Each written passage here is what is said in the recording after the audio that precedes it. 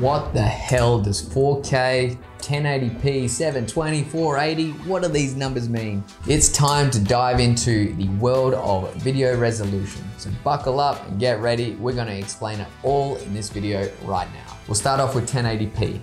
Now the P stands for pixel. So a pixel is a color and then lots of pixels make up an image. So for 1080p, that's 1080 pixels. That is the height of your image, and then 1080p is 1920 by 1080. So 1920 pixels long, 1080 pixels high. So that's how many pixels are in the image. The higher the number, the higher the resolution. Means the crisper and the more information that is in your image. For standard definition, 1080p is the go-to. So this is your TVs, mobiles, laptops, all your general devices. Then you have 4K.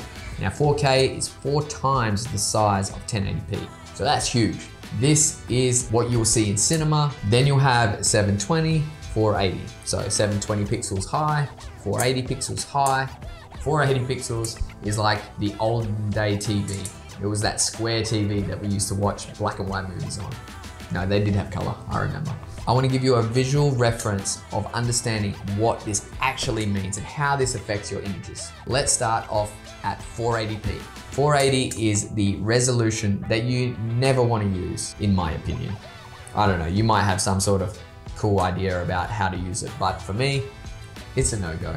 Now, if we bought 480p and made that big up to 720, you can now see the resolution starts to pixelate. Then we take those two up to 1080p, which is our standard definition, what everybody watches. So if they're watching it on their phone and it was a 720 or a 480, that resolution gets expanded into 1080p. So here's 1080p, here's 720, here's 480.